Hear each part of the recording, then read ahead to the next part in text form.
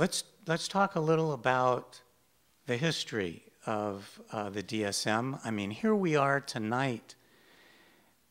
This book has caused a lot of controversy, and there was plenty of controversy before this book. It's kind of shocking to me, really, when one thinks about the hegemony of the American Psychiatric Association and the DSM for this kind of trouble to be brewing is really surprising and a relief to me. And and so I think we should start kind of with that in mind, and for me to ask Gary if he could talk a little about the history of the DSM, why it became so important and powerful, and then we'll probably hear from him a bit later about what's happening now. Okay, well, you can blame it on representative democracy, because the DSM was originally, the job of counting and sorting the mentally disordered fell to doctors in 1840, when the Census Bureau worried that what they called at the time the insane weren't getting adequate representation in Congress, although now they are well represented in Congress.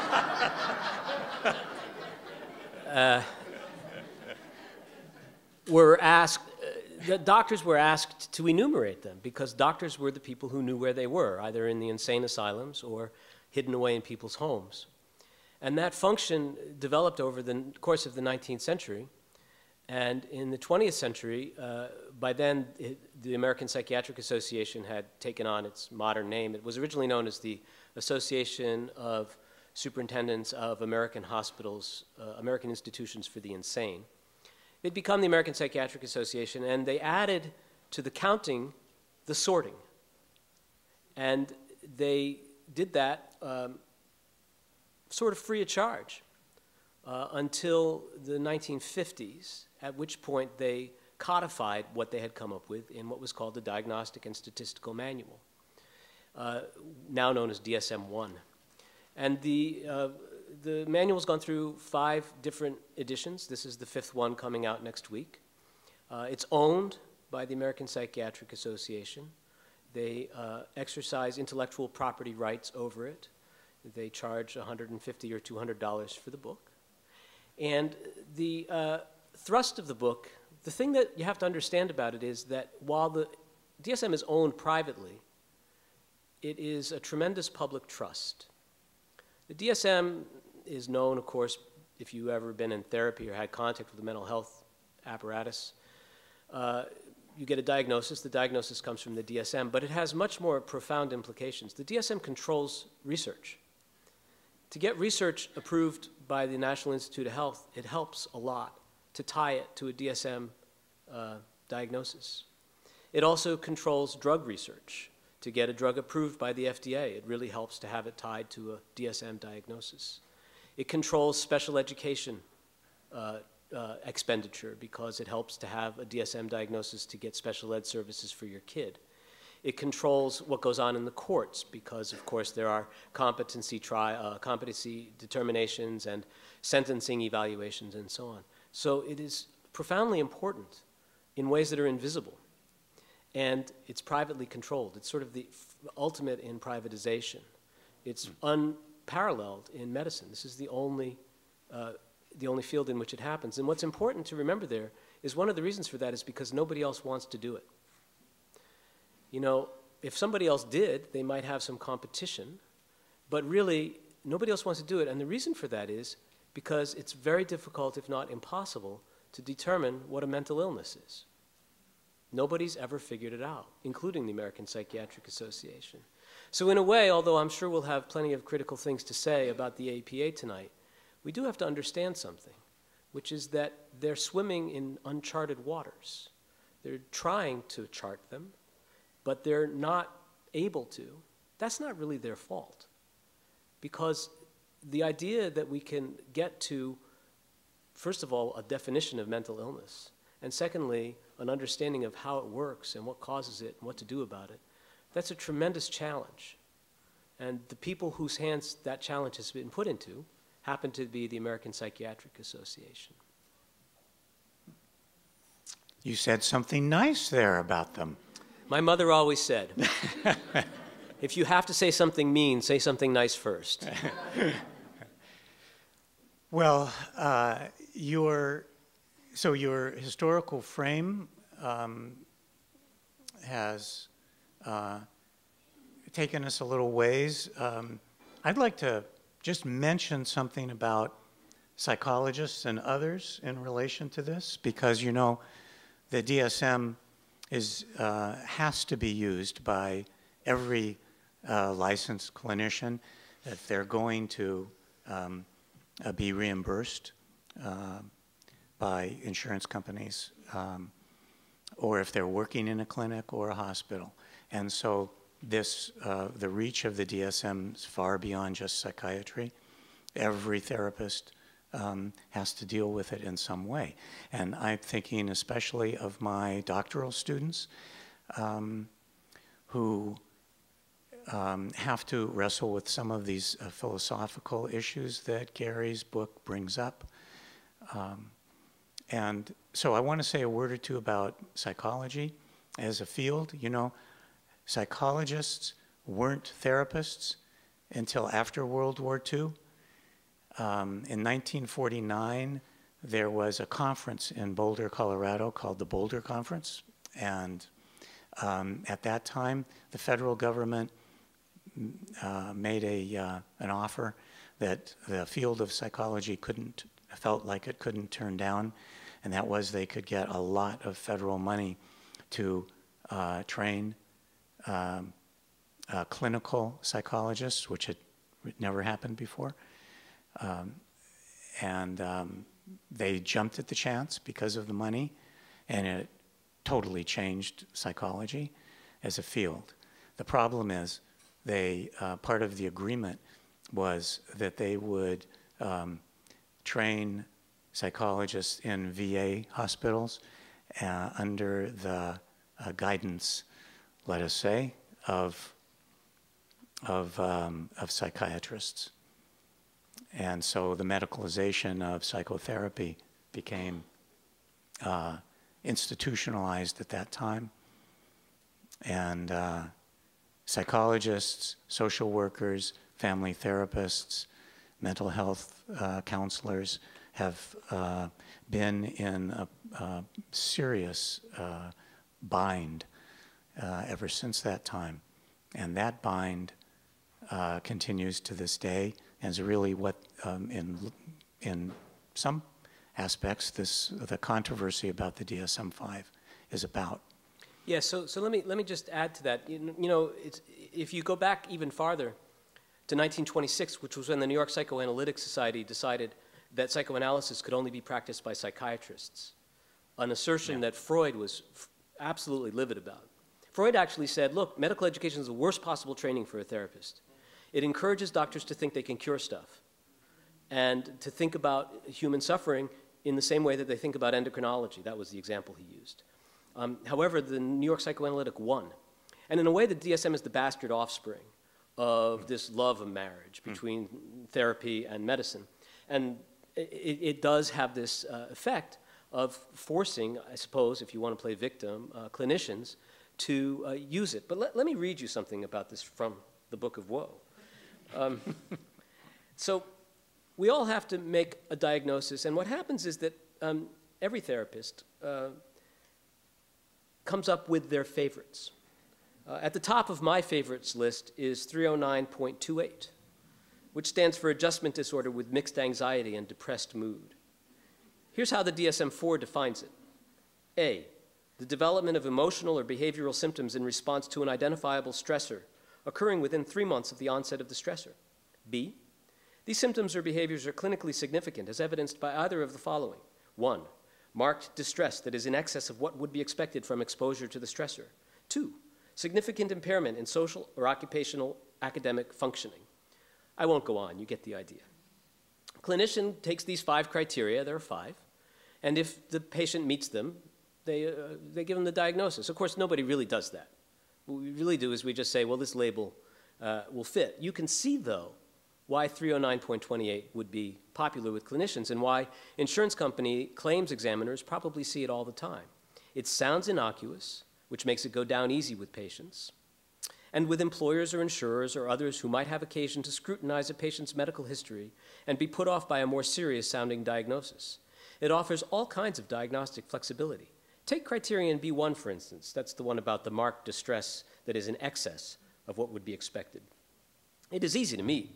It is easy enough to use the fact that the patient made an appointment as evidence of marked distress. And once they've made the appointment and been there, then they will have the marked distress, if you do your job right. And that lovely parenthetical in criterion E, which is once the stressor or its consequences has terminated, makes it, then you can re-up the diagnosis every 6 months. So you can say that now the psychosocial stressor is the suffering the patient had. But adjustment disorder also has a special place in my heart because it was my own first diagnosis, or at least the first one I knew about. I got it sometime in the early 1980s when I was in my early 20s and the DSM was in its 3rd edition. I don't remember why I wanted to be in therapy or very much of what I talked about with my therapist. I do remember that my father was paying for it. He was probably hoping I would discover that my self-chosen circumstances, living alone in a cabin in the woods without the modern conveniences, were a symptom of something that could be cured. What I was being treated for, however, was not back to the land disorder or why don't you grow up already disorder, but rather, as I discovered one day when I glanced down at my statement on the receptionist's desk, adjustment disorder. I guess the tag seemed about right. I definitely wasn't adjusting. And if it occurred to me that by calling my lifestyle an illness, my therapist had passed judgment on exactly where the problem resided, I didn't think much of it at the time.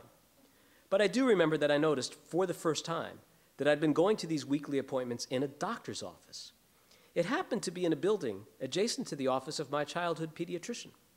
But it did not smell like alcohol or have a white-shoed woman bustling about, nor did its business seem even a bit related to the shots and probes I'd suffered next door. So the discord stood out. But still, the fact of that diagnosis, right there in black and white, was undeniable. I was a mental patient.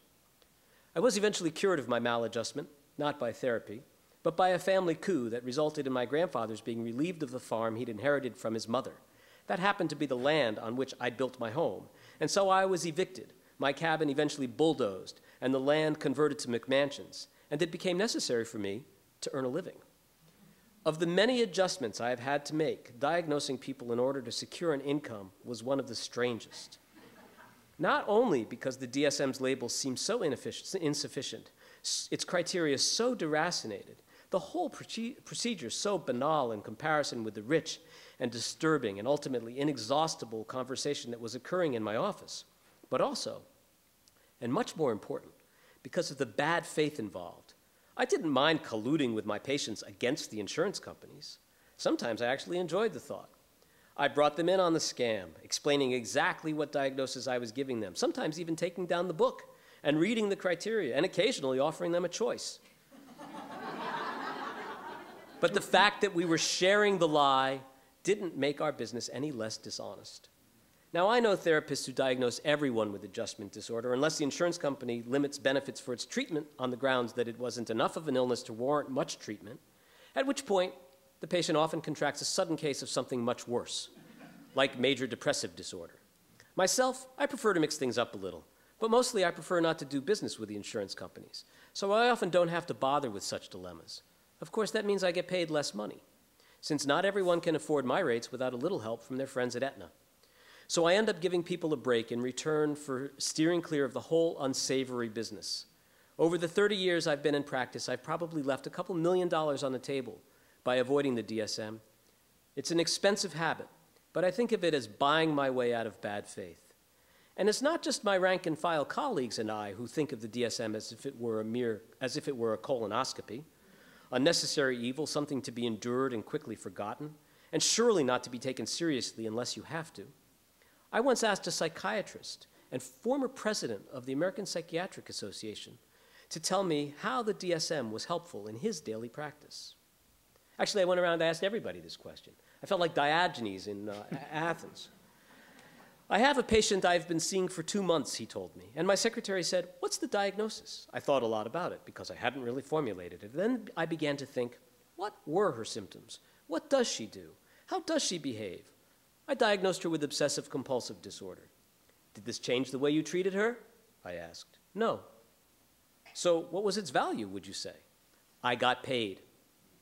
It is at least ironic that a profession once dedicated to the pursuit of psychological truth is now dependent on this kind of dishonesty for its survival. But I suppose that any system guided by the invisible hand, financial markets no more than healthcare financing, is bound to be gamed. And the DSM, whatever its flaws, has proved to be a superb playbook. Wow.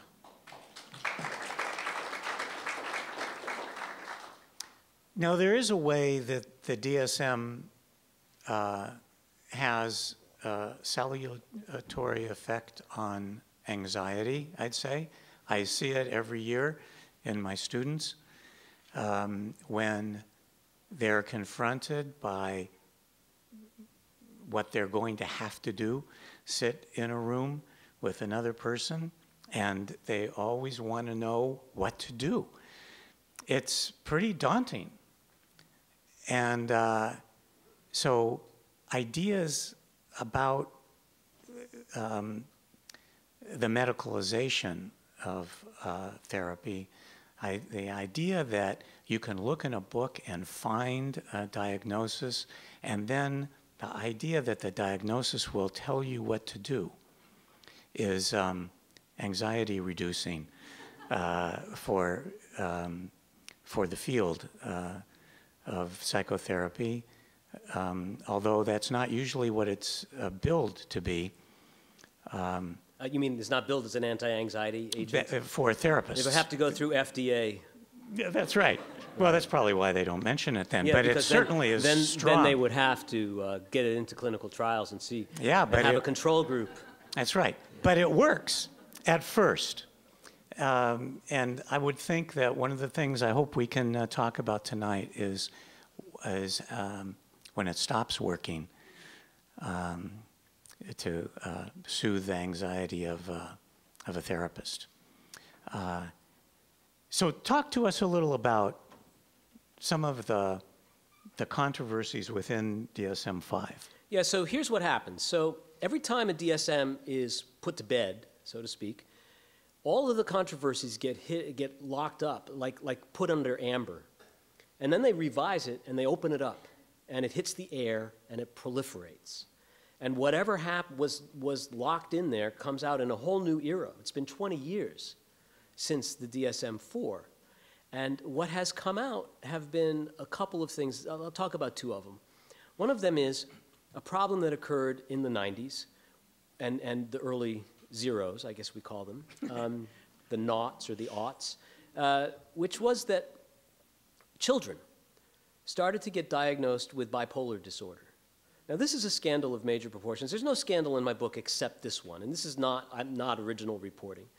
A professor at Harvard, a key opinion leader, decided that children who showed a particularly extreme form of what we might call attention deficit hyperactivity disorder, ADHD, were really not ADHD kids. They had bipolar disorder. The problem was they didn't have manic episodes. Well, bipolar disorder without manic episodes is like, I don't know, Aunt Jemima's pancakes without her syrup. It just doesn't make any sense. And however, he convinced his field that children's irritability was the same thing as adults. It was like the childhood version of mania. And having convinced people of this, and the DSM has this wonderful opportunity. It has what are called NOS diagnoses, not otherwise specified. They were able to diagnose these kids with bipolar disorder, not otherwise specified, and put them on antipsychotic drugs. This was really disquieting to many people, including many psychiatrists, because these are powerful drugs. They've never really been clinically tested on children. They have substantial side effects, including obesity and diabetes, not to mention who knows what they're doing to the child's brain. And so they decided to create a new diagnosis called disruptive mood dysregulation disorder, DMDD. First, it was called temper dysregulation disorder, but the word temper seemed to minimize it. So what the APA did when it heard that people didn't like diagnoses was it changed the names. It's like focus grouping, and if the mouth feel wasn't quite right, they fixed it. So they turned it into this more scientific sounding DMDD, and it is going to be in the DSM-5. Now, whether or not that's actually going to solve the problem, nobody really knows. These kids now have a new diagnostic home, but there's nothing to stop them from being prescribed antipsychotic drugs for that either. So it's possible that that will turn out to be like swallowing a spider to kill a fly. Everybody know this? I've said this before. The lady that swallows the spider to kill the fly, to solve a problem by creating another problem. Another controversy arose when they decided to delete Asperger's syndrome from the DSM, which is a tremendously controversial move because, well, the Asperger's disorder came in 1994. So in the last 20 years, there's, I'm sure you're aware, been a huge epidemic. It's gone from 0 to many people. And this has fed this perception that there's a huge increase in autism because Asperger's is related to autism. But the diagnosis was creating trouble. It was putting strain on school services, and there was also the suspicion that schools were not giving enough services to Asperger's kids. So what they decided to do was to eliminate Asperger's and create an autism spectrum on which people who might be diagnosed with Asperger's could be diagnosed with autism. Now, maybe that's going to happen, maybe it isn't, nobody knows. But one thing we do know is that removing the disorder takes away the identity of the people who have been identified that way.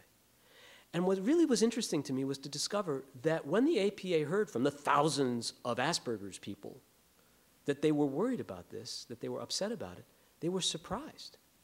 They had no idea that they were creating identities, which is absolutely shocking. One of the interesting things about writing this book is, as I say, there's no scandal in it. I didn't have to get Freedom of Information Act stuff. You just listen to what they say and what they write, read what they write. They were surprised that a mental illness diagnosis would create an identity and that people would be upset about losing it. Not that it stopped them. I mean, it's gone. Asperger's disorder, RIP, May 22nd, 2013. It's how you cure things. It's how they cured homosexuality, right? They got rid of it. And finally, I would mention the kerfuffle about the bereavement exclusion. The bereavement exclusion is a carve-out in the major depression diagnosis by which people are, most people who are in mourning can meet the criteria for major depression. There's a surprise. When this was discovered, which was early on, by the people who made up the diagnosis in the 1970s, they realized this is a problem. It's a confidence problem. The whole DSM functions, and psychiatry in general, and my field too, everybody who's in the mental health field works on confidence. Our patients have to believe that we know what we're doing. And if you say a person who is in mourning is mentally ill, people aren't going to believe you. And so what they did was they created this carve-out saying if you're, ultimately what they said is within 2 months of a bereavement, if you have all the symptoms of major depression, you can't be diagnosed. Well, the problem with that, it's humane and it sounds right, but the problem with it, it's sort of like, when Ptolemaic astronomy didn't work because planets turned out not to move in perfect circles, they created these things called epicycles so that the planet would be where it was supposed to be. According to the circular theory, they created these little curlicues where theoretically the planet backed up on itself, but it did it in a circular pattern. That saved the theory at the expense of the truth. That's what the bereavement exclusion did. And scientists seized on that. And they said, well, wait a minute, why bereavement? Why not unemployment, foreclosure, divorce, all these other catastrophes? And of course, it turns out there's no reason. There is no difference. You can't show a difference between bereavement and other major traumas like that. And so they were forced with a decision. Either go to a diagnostic system that takes into account people's real experience, or get rid of the bereavement exclusion. Which one do you think they picked? They picked logical consistency over, I would call it, common sense.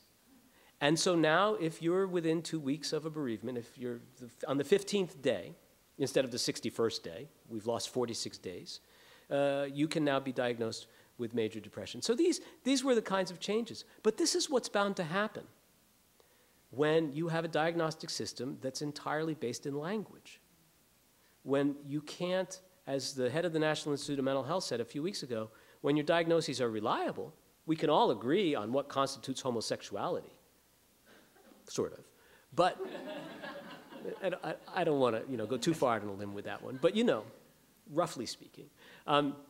But does that mean just because a bunch of doctors can agree on what it is that it's a disease? Well, in the case of homosexuality, obviously not. How about in the case of major depressive disorder? The answer is no, because we expect diseases to have some kind of biochemical referent. And no psychiatric disorder does. And that's why they have these arguments, and they descend into absurdity. And ultimately, I have to say, after spending 2 years, although it was tiresome, I began to feel a little sorry for them. It's a really hard job that they have. Well, that gets to something very important. So there are these individual diagnoses that seem puzzling or problematic. So they come in, they go out, depending on which DSM it is. But beyond that, the DSM-5 is now making claims that take them to a different level. And that's what they are. This claim, I'd like you to talk a little bit about that, because that's such an important aspect of this. Which claim are you thinking of, Phil? That they are going to find specific biochemical markers. The DSM-5 was born with an idea that it would be neuroscience that would underlie the DSM. This has been the dream of psychiatry for 130 years, ever since the discovery of germs. And it's not just psychiatry. It's all of medicine. The discovery of germs and the idea that it gave birth to, which is that suffering can be understood as a biochemical entity to be targeted with a drug and killed, is such a powerful idea, and it's miraculous. People don't die from strep throat anymore. If your kid got strep throat in 1840, you could kiss him goodbye. If it turned into scarlet fever, they were done. That's what happened to Helen Keller. She didn't die, but she was terribly deformed. So this idea that all of our suffering can be turned into this model is irresistible. Now, all of medicine has left this idea behind, at least in real life.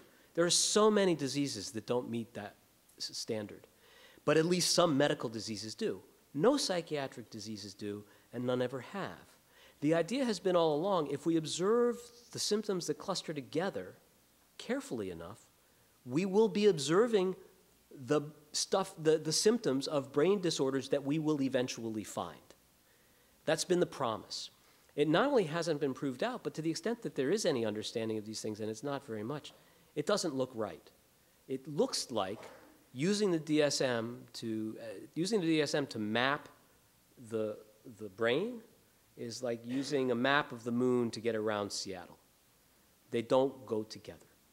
So when they announced that this was going to happen, it was fanciful, that they were going to change the paradigm. There was nothing to change it to. We're in the dark ages of brain chemistry, of brain science at this point. And so what ended up happening was that they had to walk that back. And so then they said, okay, what we're going to do instead is we're going to come up with dimensions. We're going to find a way to measure the extent of mental illness and then find the threshold where health ends and illness begins. And that didn't work either. So in fact, the DSM-5, after all the screaming, isn't going to be that much different from the DSM-4.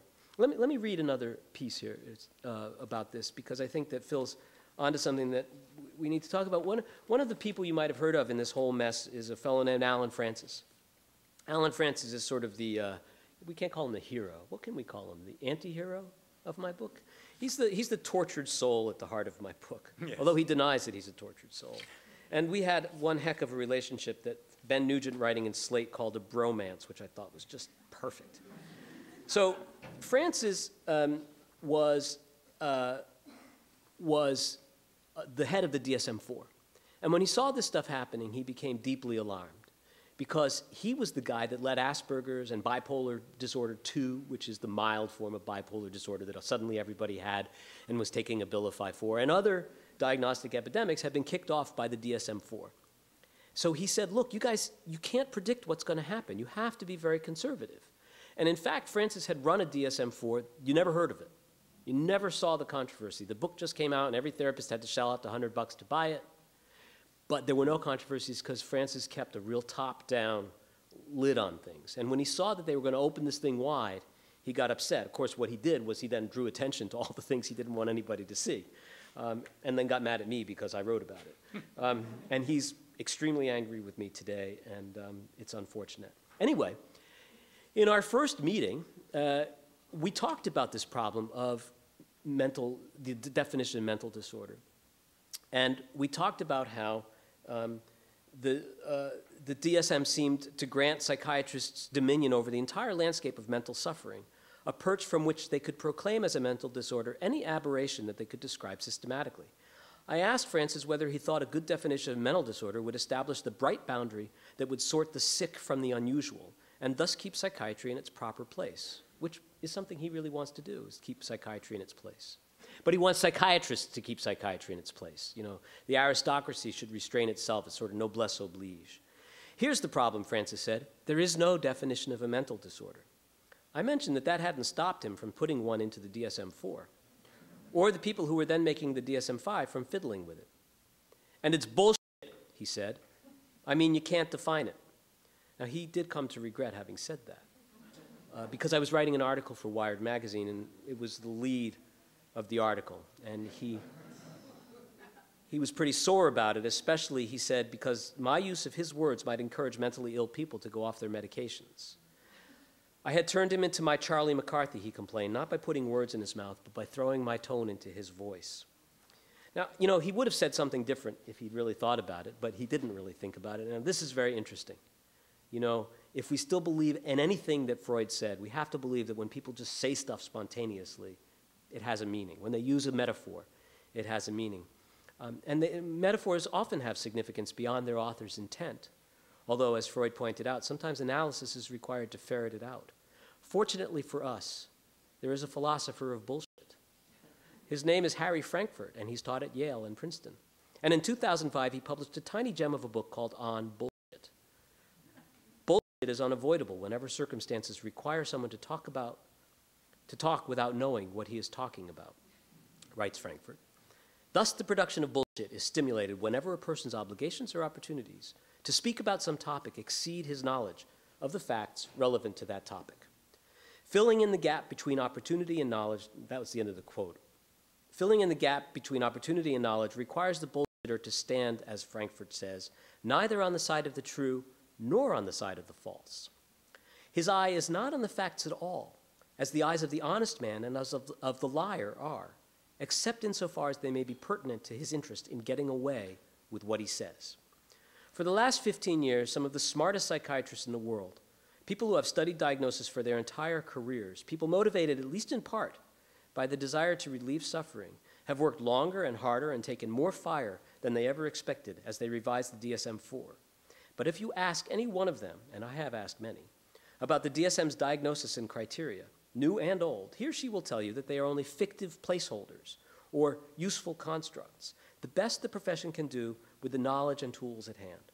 They are fully aware, in other words, that their opportunity, although they may call it an obligation, to name and describe our psychological suffering far exceeds their knowledge. They have intentionally, if unhappily, stood on the side of neither the true nor the false, and for the 60 years since the first DSM was published, they have gotten away with it. I don't mean to say that the DSM is nothing more than bullshit, or that the APA is only trying to hoodwink us in order to maintain its franchise, or make a buck, or 100 million of them, which is what the DSM-4 has earned it. That would be glib and uninteresting, because finding bullshit in a professional guild's attempt to strengthen its market position would be no more remarkable than discovering gambling in Casablanca. But what are neither glib nor uninteresting are the circumstances that make it necessary and possible for the 150 men and women on the DSM-5 task force and work groups, these are the committees that make it up, to have it both ways, to manufacture fiction and yet act as if it were fact. If the story of the DSM-5 has any redeeming value, if it is more than a story about parochial disputes and internecine warfare, it is that it can reveal the conditions that motivate the publication of the DSM and the interests that a revision serves. Some of those circumstances are straightforward enough and depressingly banal. If fully 10% of your guild's revenue and an uncountable amount of your authority depend on a single book, a book that once saved your profession from oblivion and since then has brought it fabulous riches, you don't give it up easily. But other circumstances are less obvious and more dangerous, and the idea that gives psychiatry the power to name our pain in the first place, that the mind can be treated like the body, that it is no more or less than what the brain does, that it can be carved at its joints like a diseased liver. This is perhaps the most important idea of all. It reflects what is best about us, our desire to understand ourselves and one another, to use knowledge to relieve suffering, even if it results in a kind of reductionism that insults our sense of ourselves as unfathomably complex and even transcendent creatures. It also reflects what is worst, the desire to control, to manipulate, to turn others' vulnerabilities to our advantage. The first impulse demands a search for truth at all costs. The second makes it imperative to get away with whatever you can in order to exploit a market opportunity. When those impulses collide, commerce, and often bullshit, will prevail.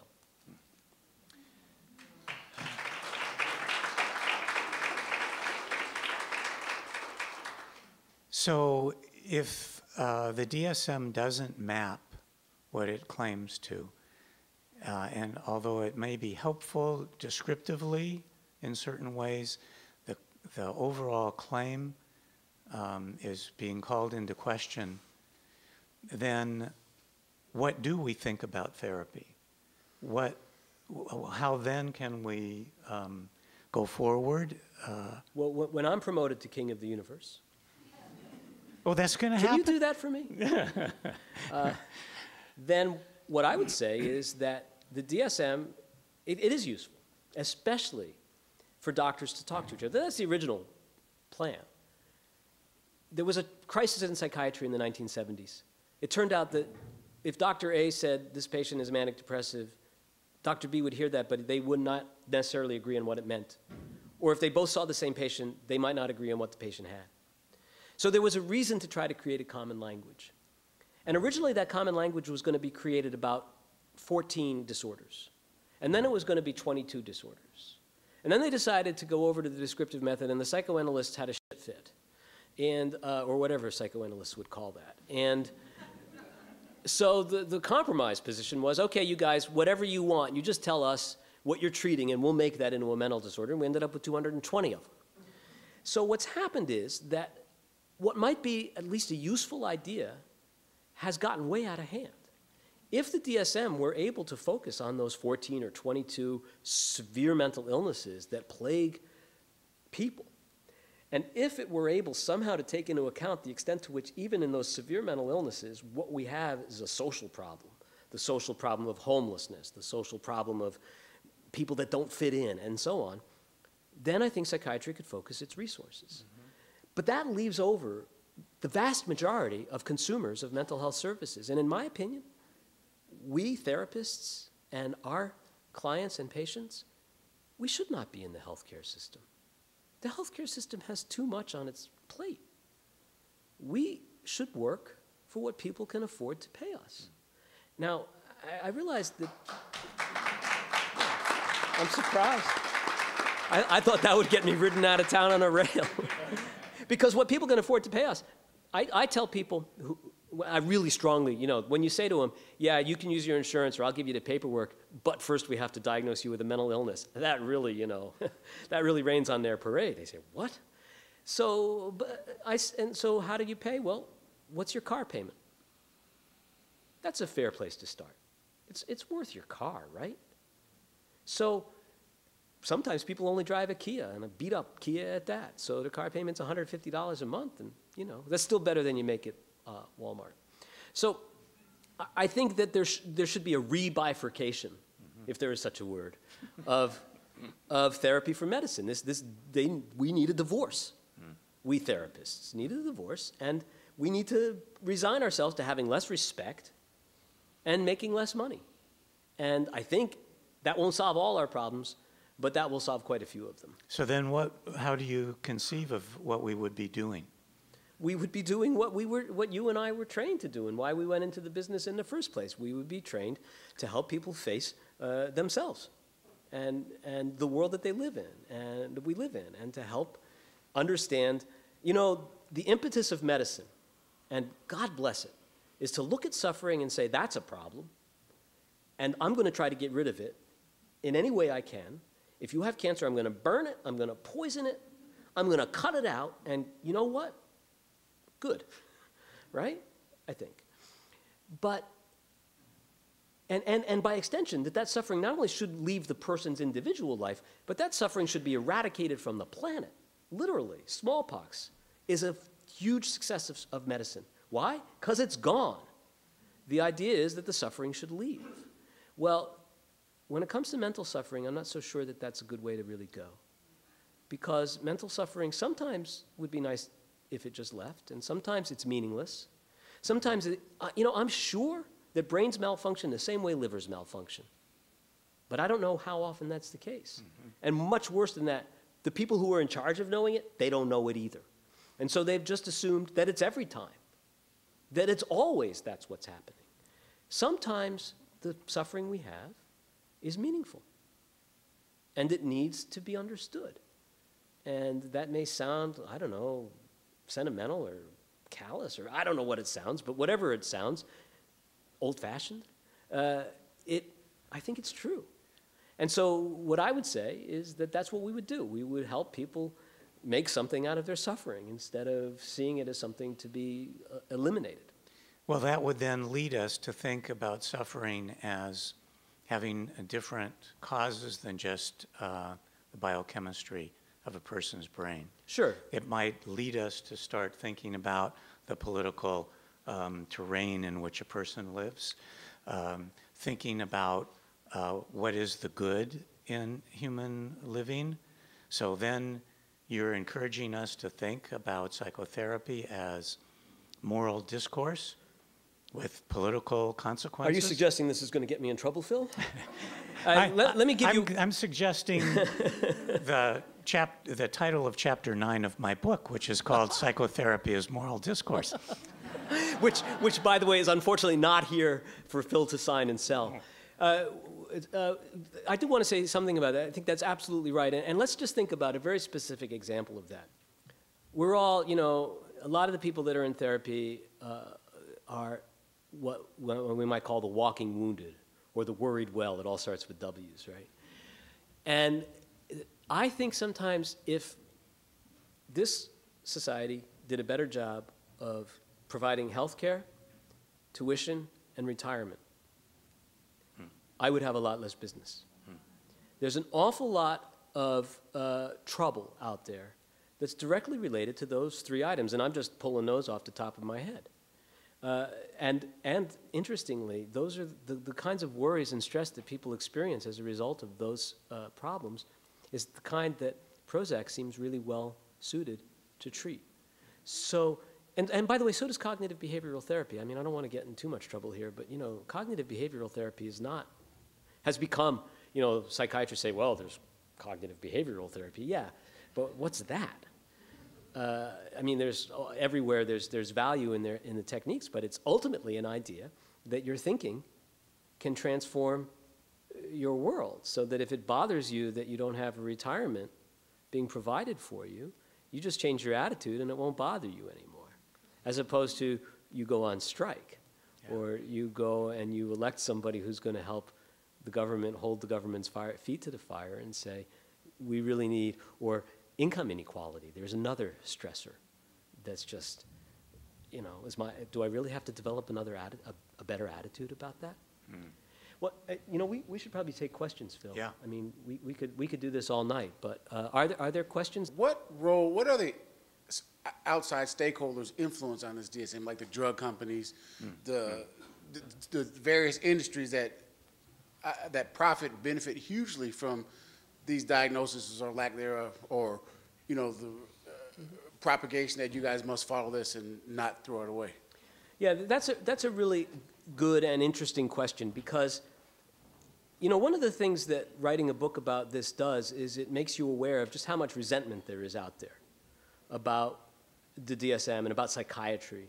And part of that is that American sort of rejection of elitism. You know, who are you to tell me about? You know, but part of it is the result of a constant stream of bad news, like the story I told you about childhood bipolar. So a lot of people think, not unjustly, that the drug companies are driving this diagnostic proliferation. I actually don't think that's true. And I know that might sound surprising. But on the other hand, think about it this way. That would be a conspiracy. That would require a level of competence that, no offense, but very few corporations have. And by the way, why bother? Who needs conspiracies when you have capitalism? You don't need to go out to, it's not just capitalism. I mean, well, look, the APA throws up a diagnosis and the drug company slam dunks it. It's an alley-oop. But that doesn't mean they had to plan the whole thing. More to the point, the conflict of interest is intellectual. It has to do with worldview. The people who make the diagnoses think about human suffering and human beings in the same way that the people who work at the drug companies do. And so they don't have to, I mean, it's nice that they get paid, nice for them that they get paid, but they don't, the money isn't what does it. The money's just a symbol of their connection. They get paid not because they're going to make diagnoses, they get paid because they see things the same way. And here's an interesting point. The APA limited income to doctors on their committees to $10,000 a year from drug companies. By the way, they thought that wasn't much money. That was their the reason that came to no more than 10 grand in income and no more than $50,000 in stock holdings, which, you know, is chump change for a lot of these guys. Well, what that did was it actually eliminated an awful lot of really smart people from the DSM committees. Because the cream of the crop, such as it is, are the people who get the work for the drug companies. Because that's where the money is. Look, you're a psychiatrist, you're gonna make maybe a lousy $250,000 a year. Who could live on that? So maybe only 200, because psychiatrists actually are one of the lower paying professions, specialties. So if a drug company comes along and says, look, we'll give you an extra 50 grand to supervise the study or to go around the country and convince people that, you know, bipolar disorder should be treated with risperidol, and we'll fund your $2 million a year think tank, research institute, you know, these are the guys that don't say no. Should they? Should it be a priesthood? I don't know. I mean, look, capitalism and healthcare, it's a bad combination. To turn suffering into a market, I mean, it's obscene, right?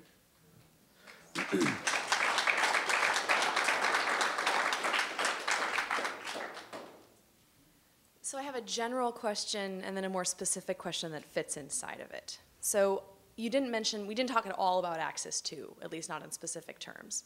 Why don't you explain what Axis 2 is? Oh, the personality disorders. Ooh. Axis 2, different axes. I'll let you explain it. You're the professional. I'm just a rank amateur. I actually missed that day. Yeah. Oh. Were you there that day? But very specifically, there's been some controversy and some discussion around borderline personality disorder and whether that really doesn't belong in Axis 2 and whether it's really just complicated PTSD. So that is something I was very curious about hearing you speak about, but Axis 2 more generally and where that belongs in all of this controversy. Okay, well, Axis 2, well, the easy way to answer that question is, as of May 22nd, 2013, it won't exist. So when they first came up with the DSM-3 in 1980, they decided to create a multi-axial diagnosis. Why they used the spatial metaphor, I've never understood, frankly. But Axis 1 was everything, and Axis 2 was personality disorders and mental retardation, and I think maybe that was it. And the idea was that one was sort of acute illnesses, and the other was enduring. Do I have this right? Yeah. Yeah, good. And so there were. You're just bull, aren't you? So, yeah, whatever you say, man. Let me hang myself here. So, if I remember right, there were 10 of them. So there were these personality disorders. You've heard of them: narcissistic personality, borderline personality, whatever. It was actually the last stand of the psychoanalysts. Yeah. The idea was that there are actually personalities out there, and you have one. And it may be significant in your suffering. But it quickly fell into disrepute and disuse because the insurance companies wouldn't pay for treating Axis II disorders. They handed it to them. They gave them a reason to make a distinction. They said, we're not going to treat those Axis II disorders because they're not real illnesses, whereas generalized anxiety disorder is.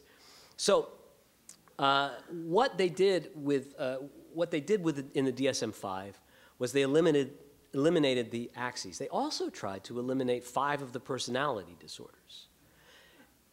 And this is a complicated story having to do with they're trying to create this dimensional system where instead of having categories, you have dimensions, which is actually closer to reality, right?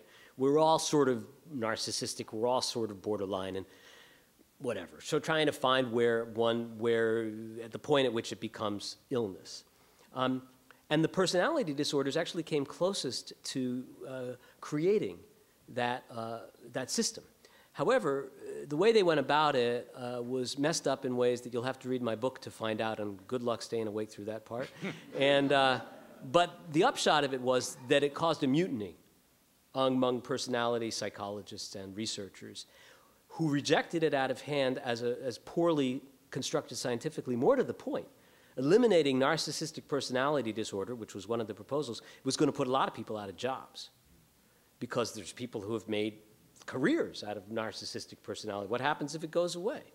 So it's going to be pretty much the same way as it was in DSM-4. As to the question of whether or not a personality disorder like borderline is nothing other than PTSD, post-traumatic stress disorder is the most interesting disorder in the DSM, in my opinion. It's the only one, the only important disorder that has a cause, the trauma that you're exposed to. I find this particular society really traumatic.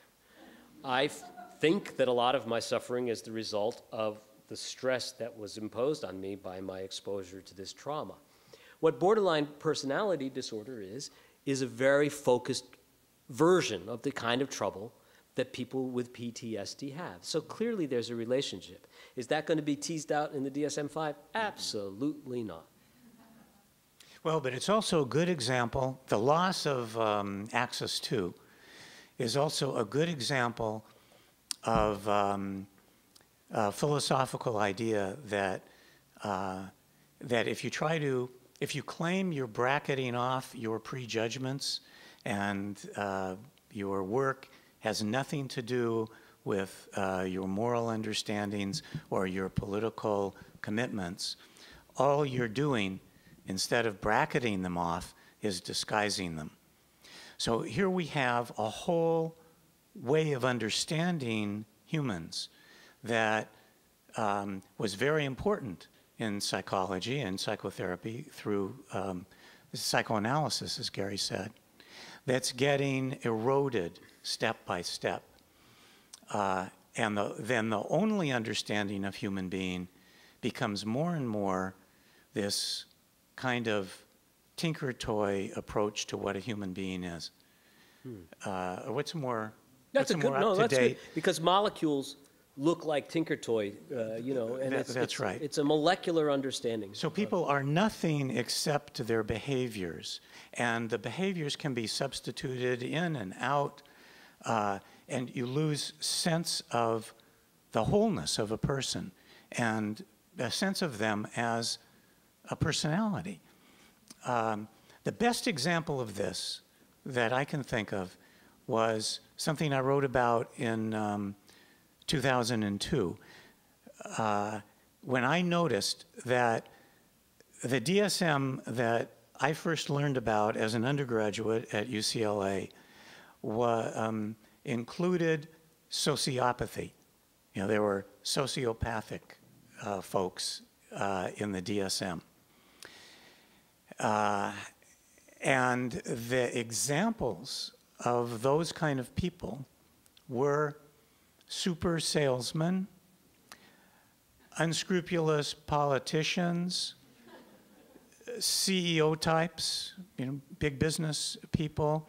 People in those days, pretty much, you know, all the examples were about men anyway, and especially about sociopathy, that these were young men who had been raised in affluent families, who had been trained, who'd been taught that anything they did could be, you could pretend that the bad things really didn't happen, that money or prestige would take care of it. And so these are people who will be pretty successful in American society, but the DSM at that time thought that they were, the way they lived was a problem. So when DSM-4 came out, sociopathy no longer existed. And what was in its place was something called antisocial personality. And in order to be diagnosed as an adult with antisocial personality disorder, you had to be diagnosed as a child with conduct disorder. Now, in our society, who often gets diagnosed conduct disorder? Is it rich white guys? No. It's people of color, people in the inner city, people who are exposed to enormous stress and difficulty, and some of whom grow up in war zones. So you see what's happened? The category got criminalized. And this happened right at about the same time that President Bush took over, president of this country. You mean when the country started to be run by sociopaths? That's what you're talking about. Well, it got worse at that point. That's right. So this is a good example of how politics leaks into everything we do that's important to us, including thinking about human suffering and psychotherapy.